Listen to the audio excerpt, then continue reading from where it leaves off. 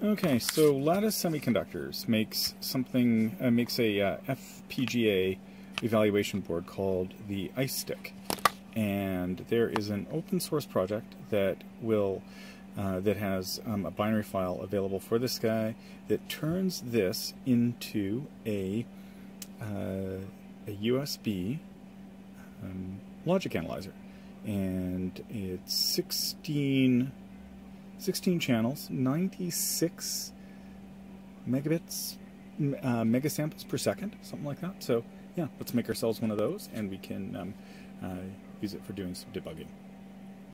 Okay, so I have got the logic analyzer all finally configured, and there was a bit of work in order to get it running on Ubuntu. Let me just run through a bit of all of the things that I had to do. Anyways, for one thing, we had to first of all burn the first of all, downloading the software was pretty straightforward. There's a download link here. Download the bit file. It's just a binary file, and then you need to somehow write that onto your IceStick. Now, you could download the software from Diamond or from Lattice Semiconductor. I did that. Haven't started using it because the first thing that they asked me to do was to give them my MAC address of the machine I was going to run the software on in order to get a license key, and it takes time for you have to set up an account and register and blah blah blah blah. So while I was waiting for that, I looked at a different open source project IceStorm. And Project IceStorm is an open source toolchain for the Ice40, and inside of that project comes everything that you would need in order to do development on an IceStick. Now, I haven't gotten into that at all, so can't really say what all of this is about, but what it does do is it gives you something called iceprog, which is a simple tool for burning firmwares onto one of these Lattice Ice40, ICE40, the LXPX family of devices. So using that, it was possible for me to burn the binary file that I downloaded from here onto the IceStick. Now, as always with Ubuntu or any Linux distro, you need to configure your what am I trying to say? The UDEV rules.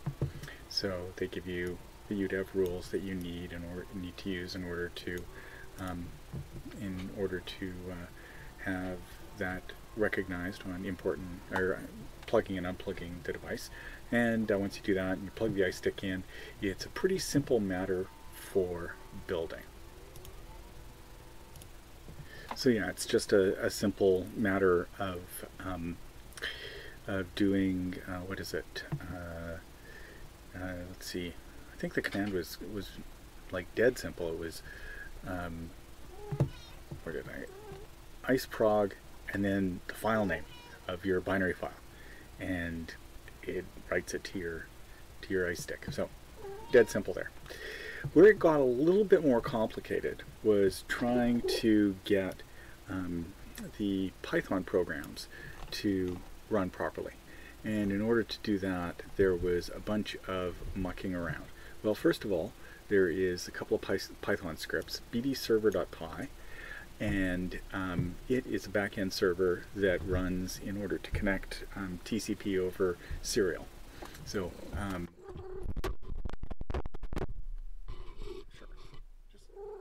just knock the microphone all over, Sadie. That's just fine. The first time you run it, it creates something called its bdserver.ini file, and inside that bdserver.ini, seriously,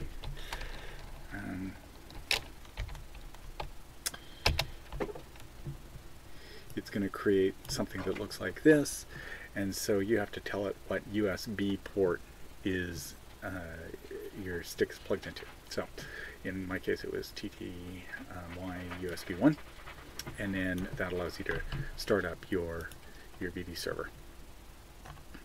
I have it running in a different window. But anyways, once you got that running, then it is running your, I should mention, there's a couple of other things that need to get installed. Written using the Pygame library, but it also uses the serial library. Now, there's some installation instructions here, which are applicable to Mac, to Windows implementations. So, first of all, you have to program the FPGA, done. In Windows, you have to put a device driver in, then you have to put Python in, and then PySerial, and then Pygame. And so that's just pip install PySerial, and then pip install Pygame. And that will install those two packages for you. And in order to program it, if you're using the Diamond Programmer from Latice, it gives you instructions on how to do that. So if you're running that, and then configure the device driver if you're near Windows, and then where are we here? Yeah, installing PySerial, so pip install and pip install, and that gets you both of those things. And you download your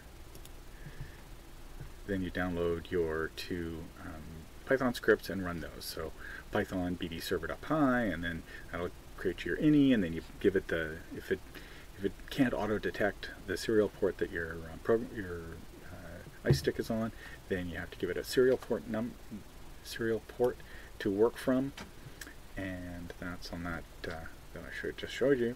And then the next thing you do is you run sump2. Now, I had to make some changes in the sump2. It's looking for an ini file as well. I just created a blank one because I didn't know what to put in it, and started running it. You can put things like configuration settings in there if you want to start it up with certain configuration. Do that. Probably. I haven't figured that out. I just got this thing running. And then the other thing that I needed to do was not finding its locale properly. So so basically I just edited the locale here. I could probably do something different where I have an alias set up, because this used to be just simply English, but in Ubuntu it has a bunch of different locale settings, so you can change locale depending on where your computer moves to. So anyways, just what line is that? Line 138. Set it to your locale, and that will make it run. And yeah, and so when you do that, it you get. Did I just kill the server? Yeah, I did. Wrong USB port. I plugged something else in, and I changed the ports, and I unplugged it. So okay, now let's try this again. Okay, so that's more like it. When you run it, you should see this, and so this will be, you've got all these four checks that it does, and then now when you start up your sump2, it will start with no errors, and you will get this. And then you've got a 16 channel logic analyzer for 25 bucks plus shipping, which isn't too bad. Now, this doesn't have any protocol analyzing in it. It's just looking at the signals. So if you want something that is a protocol analyzer, Salier. They are, plus the back-end software, which is SIGROC. And there was some posts that I saw about porting this Black Mesa over to SIGROC, but they use a different communication protocol than other serial port analyzers, so there would be some layer of software that needs to be written between SIGROC and the output of this. It uses something called run length encoding in order to make a fast communication across serial, so that and there isn't a RLE driver on the SIGROC, so it's not there yet. But if you just need to see lots of signals, or if you have an IceStick kicking around, you can make a logic analyzer out of it. Okay, so how you use the software is you say which of the lines you're going to be looking at, and then do you want to trigger on a rising or a falling edge, and then you go acquire, and then it will acquire. And if you don't have a signal on that line, what you'll get is waiting for trigger here. And then you just have to stop it. But this is something I captured, and then you've got things like cursors,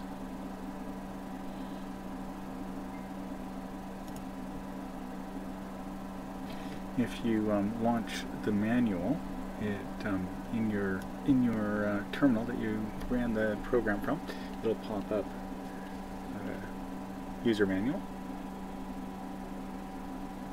It seems to be a fairly functional little piece of kit for free software and $20. So yeah, there you go. That's a quick rundown on that, with a few of the hurdles that I had to overcome in order to get it running on Ubuntu. But yeah, hope you have fun with that, and thanks for watching. Bye for now.